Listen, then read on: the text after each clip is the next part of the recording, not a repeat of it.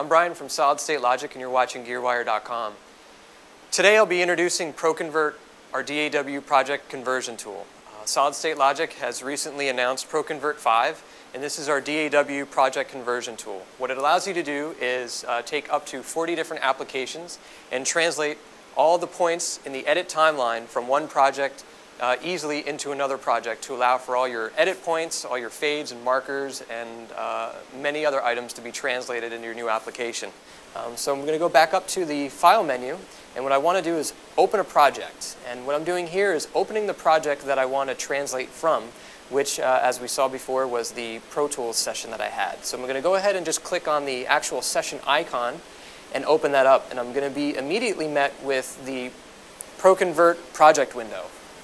And within the project window, you can see here already that Pro-Convert knows that I have a Pro Tools session that I want to convert. It gives me the title of the session as well as the clip information that I have, how many original source files there are, how many tracks were in the session, which were 5.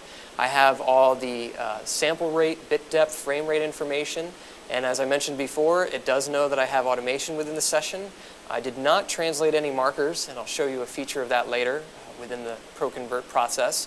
I did not have any PQ data, and then I also have start, end, and total time of the session, any offset information, and then here you can see that it gives me the project size of the whole folder. Within Pro-Convert, on the left-hand side here, we have a majority of the applications available I have put into a favorites folder, and Pro-Convert can translate between over 40 different applications, and I have them put into a favorites folder here on the left-hand side so I have easy access to them.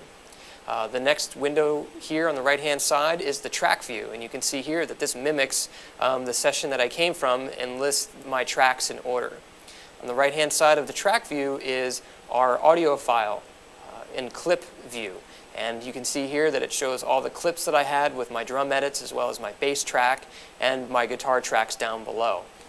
One thing you'll notice here below, per audio clip and track, I have information. You can see here on my combo bass track, as I showed you before, I have a fade on the input of the audio file. And that fade is being read by Pro-Convert and gives me all the fade information here.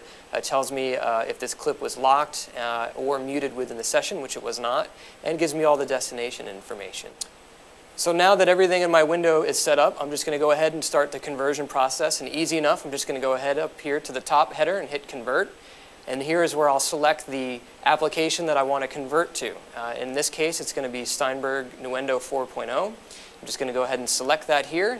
And I'm met with my first window that shows that I'm converting from Pro Tools to Steinberg. And within this window, I have options to rename the project should I choose to. I also have sample rate and frame rate and bit depth information here that's also been previously chosen.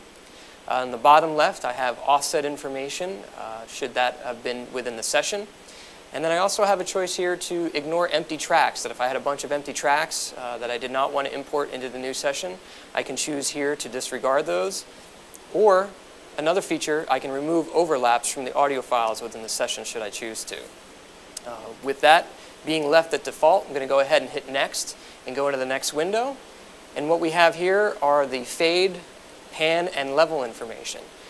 By default, it's set to translate fades, which essentially is doing a one-to-one translation of the fade from the host application to the designated application. I can also choose to ignore fades. If you're going from a session and you just perhaps did a score for a post spot for music or a commercial, and you want to get rid of the fades off the files so the guy who's mixing on the console can do his own fades and automation, you can actually remove those and allow him to work that way. And then there's also a choice here to edit fades as well. Here I can actually go in and within the bass track I had a linear fade, and I can choose many different options to go to a logarithmic fade should I choose to, as well as I have different timing options. And for instance, if I was doing film and I needed to change my fade type but keep my fade time to match an actual video clip, I can choose to keep my fade time here, and that option is no longer available to change the time. So by default, I'm going to just translate the fade one-to-one, so I'm going to engage that feature. And down below here, what we have is the envelopes and levels features. The first selection that we have is translate volume curves, and this allows me to translate the volume curve one for one between applications. Different applications, as you know, have different code that's written in that they have different reference points in how the automation is done and how the panning is done, and this allows for that selection to be read properly from the source application to the designation application. As well as perhaps if you're doing this conversion along with video, you may want to change the fade time.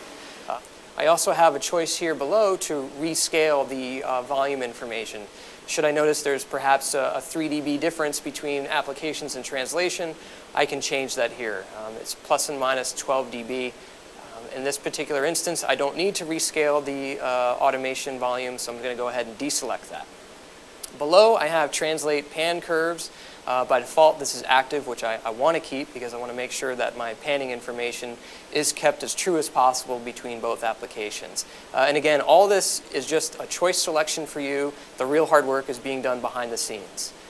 And down below here, I have a selection for rescale, which essentially allows me to normalize the audio files. I don't want to do that in this instance, so I'm going to go ahead and deselect that. On the right-hand side here, you can see markers, and as I mentioned before, I did not bring any markers into this session. Should I have brought them in, I can choose here to deselect those. I can use them or not, which is a great feature. And then down below here, I also have the option to use PQ data, which I did not import as well. I'm just going to go ahead and hit Next. And we're met with the Search Audio file window. And this will allow me to search audio files that are in the project that I want to convert. And I can search amongst different drives or within a network should I choose to. And just to allow that I have all the file information that I need for the next process, which is the copy audio window.